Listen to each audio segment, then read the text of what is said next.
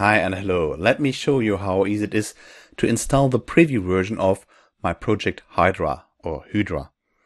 So go to my GitHub page and select the Deploy to Azure button. That directly brings you into a deployment where you have to select the subscription. In the best case, you create a new resource group like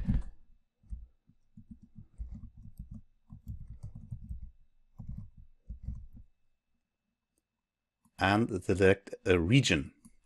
For me, I go for West Europe and I give the deployment a name. The name is later the host name of the website for the project Hydra, like my Hydra. And if you click on tab, the system will check if the name is available. So that looks good. Then click on next. So to log in to the web page, to the web portal later of Project Hydra, we need a service principal. We can easily create the service principal by copying the PowerShell script and run it in an Azure Cloud Shell. You can start the Cloud Shell with this icon.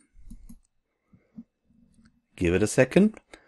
If you do it first, you have to select a storage account to store the profile on and make sure that you are in the PowerShell module and not in the bash part. So let us wait. So it's ready. I paste the PowerShell script with a right click into this window and then I hit enter. So the service principal is created. We need the application ID. I mark it, right click, copy, and then I paste it into this application ID field. And I do the same for the secret. And I paste it in twice. So that looks good. Click on next. And the third part, we have to define the administrator of the solution. Here is the user principal name expected, like my name. This is an account in my Azure Active Directory, and then I click on next. And I skip the part with the tags. So finally, let us hit on create to create the deployment to deploy the resources into the Azure subscription. This will take a while, maybe a few minutes or so.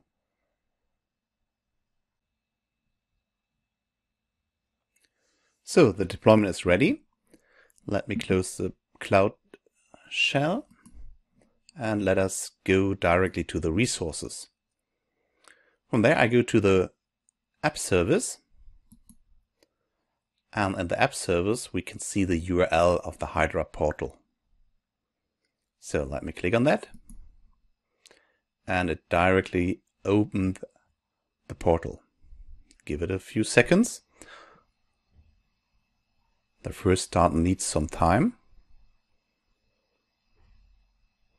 Then I log in with the account I have entered in the deployment. And I accept with the consent that the application is allowed to log me in.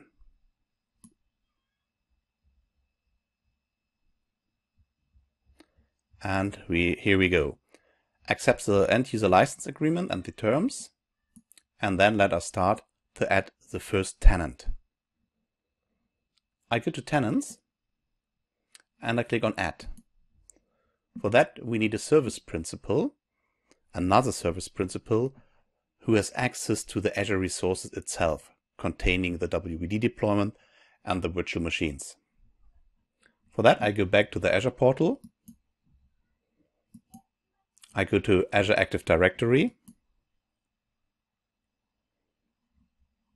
Select app registration and new registration. I give it a common name, for example, as we see, Hydra Resource Access, or any other name, and click on register. After that, I go to Certificate and Secrets. and I generate a new client secret. I do that for 18 months. In my case, I hit on add, and then I copy the value, the secret, to Notepad, for example. So I need this later, and if I leave this site, I will not see the value again. So let us go to overview. We need two other parameters. We need the application ID. I copy it to Notepad as well, and the tenant ID. You can have multiple WD or better Azure Active Directory tenants inside of Hydra. So now we have all data for our service principal. Let us give the service principal access to my resources. I will do this on a subscription level, and you can do this even on a resource group level as well, to give it only access to the resources which are relevant to WD. So let me add it to this subscription. I go to access and control, and I add a new role assignment. I need contributor permissions to allow the system later to work with the resources. And I add the name as we see, Hydra. Let me figure out the right one. Hydra resource access. So that is the one I need. I click on save. That makes sure that the service principal has access to my resources. Important is having access, contributor permissions to the host pools and the workspaces, so the WD resources, and to the virtual machine, and important, to the virtual network to later attach new created virtual machine to the VNet. So after that, I go back to Project Hydra and I enable the new tenant. I give it a name, let me call it IT Pro Cloud.de, and then I copy in the tenant ID, the application ID, that is what I have stored in Notepad, and the secret. So that is fine.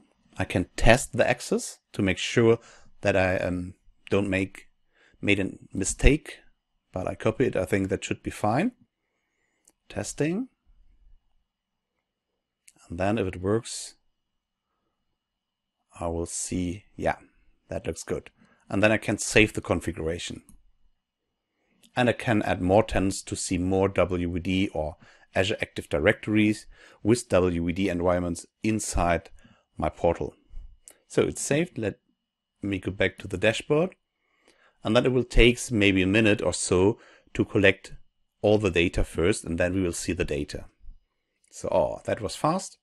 Okay, now I can see all my host pools I have in my subscription, host pools I'm having in my subscription, and can access these resource groups.